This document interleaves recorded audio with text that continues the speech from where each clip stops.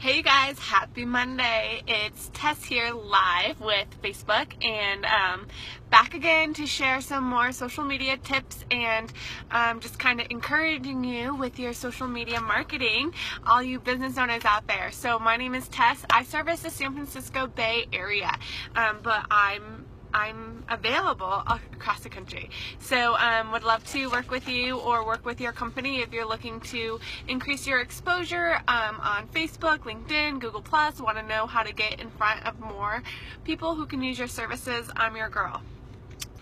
But today I wanted to kind of talk about your social checklist. So a lot of different social media platforms are popping up, and it's been really fun to kind of see all the different ones, but we're going to talk about some ways to take advantage of the popular platforms, some things to make sure that you have on those platforms, and then also how to gain more exposure on popular platforms. So one thing when you're thinking about social media, before you go any further or right when you get home today, the first thing you should check out is look at your handles. You want to make sure that all your social medias are consistent, so that your Twitter is the same as your LinkedIn, is the same as your Facebook, is the same as your Instagram.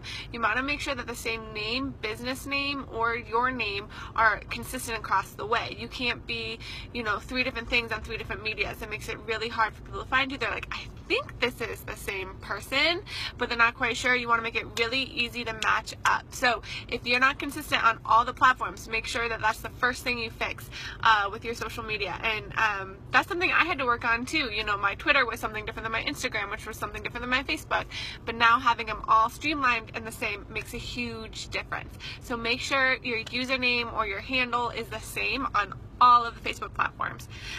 Something else that is really, really important is don't feel like you have to be on all the platforms. Don't feel like, oh, everyone says I need to be on Twitter, so you have to be on Twitter or you have to be on Instagram. Be on the platforms that you're most comfortable with. I say first master one platform, then when you feel comfortable, go to the second platform. But don't just open up accounts across Pinterest, Instagram, Twitter, Facebook, and then you're not servicing all. You need to have a consistent plan for the ones that you are using. And so really take a look at which platforms do you think are most important to your company.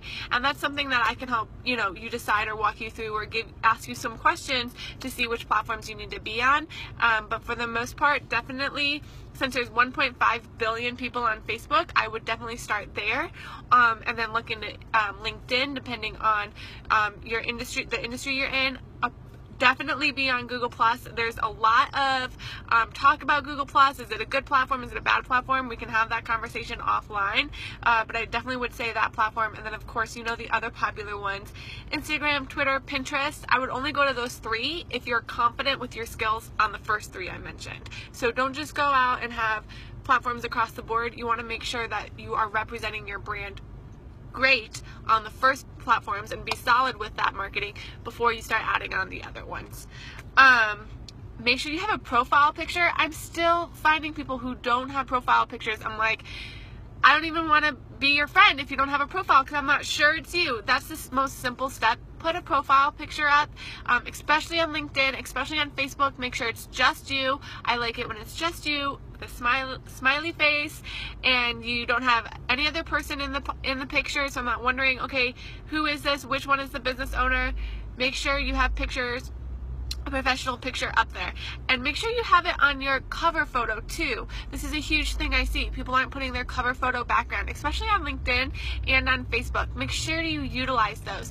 How often should you be changing your cover photo? So the cover photo is that long, skinny photo, like this big, behind your profile picture on your business page and on your personal page. You need to make sure you have a cover photo up. You need to be changing that cover photo. Personally, I don't love changing my cover photo. I kind of like having the same one. There's going to be different views on this.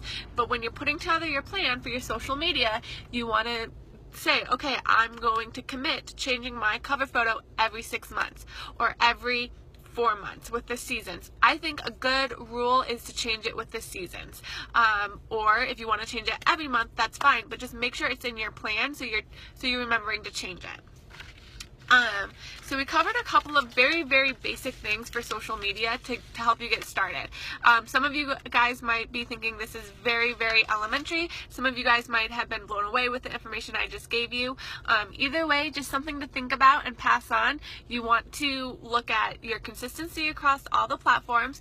Make sure that there's a profile picture and a cover profile picture, cover photo.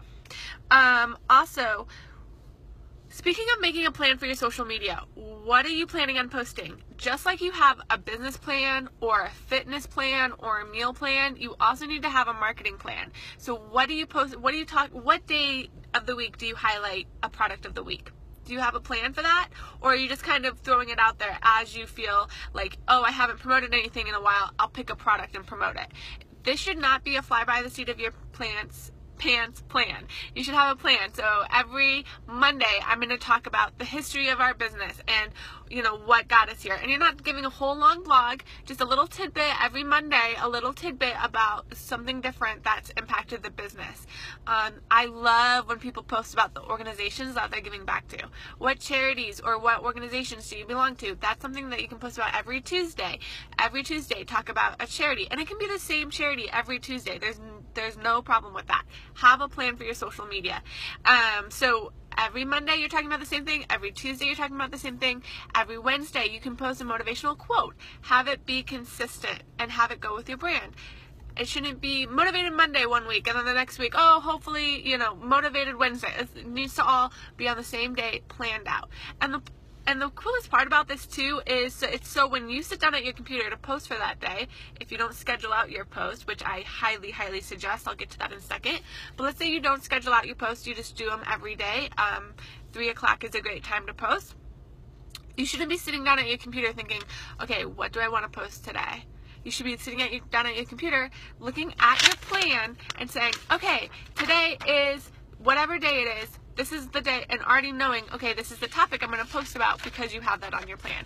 It's going to save you time. It's going to save you a lot of brain power. It's going to help the posting process be a lot less stressful if you have a plan for your post. So especially reviews, testimonies, those should all be going out on the same day.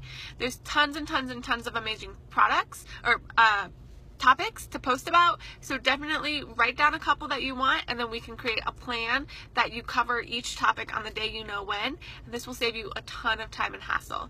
You also want to schedule your posts. So you can only schedule out your posts on your Facebook business page unless you have a third party like Hootsuite or Buffer.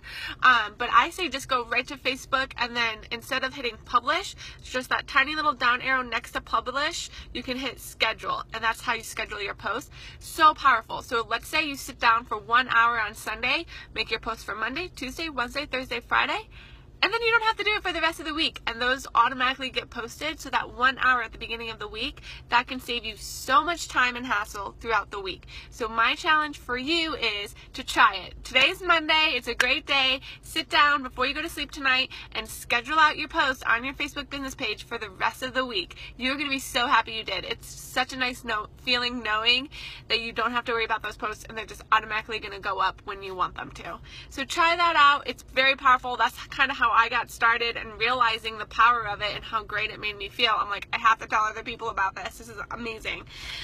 So every day has a specific topic that's hopefully been scheduled out. If not, you'll know what to post. A great time to post on Facebook, Facebook specifically, is 3 o'clock. So 3 p.m. is a great time to post. It's 2:40 right now.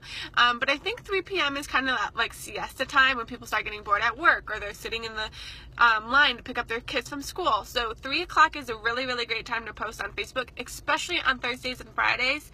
Really great. I've also personally experienced like that, like 6, 7 o'clock time is also a really great time, and then 9 o'clock. For some reason, I don't know who is on Facebook at 9 o'clock, but that's also a time where I get a lot of activity and engagement. So 3, 6, or 9 are really great times to post on Facebook. LinkedIn, a great time to post on LinkedIn is like from 7 a.m. to 9 a.m. in the morning, so right before business hours, and then 5 to 8 o'clock at night, right after business hours. Those are really great times to have your posts scheduled out to go on LinkedIn.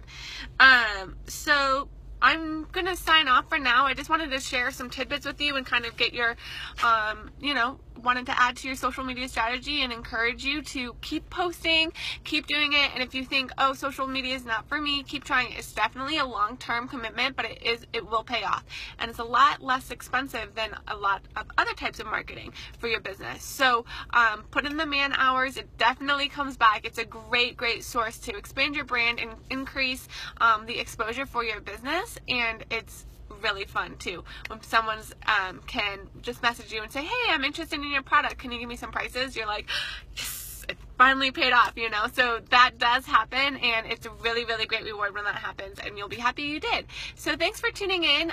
Again, my name's Tess. You can ask any questions in the comments below, and I'll answer them on my next Facebook Live, which will be tomorrow. And I hope you guys have a great evening. Thanks, guys.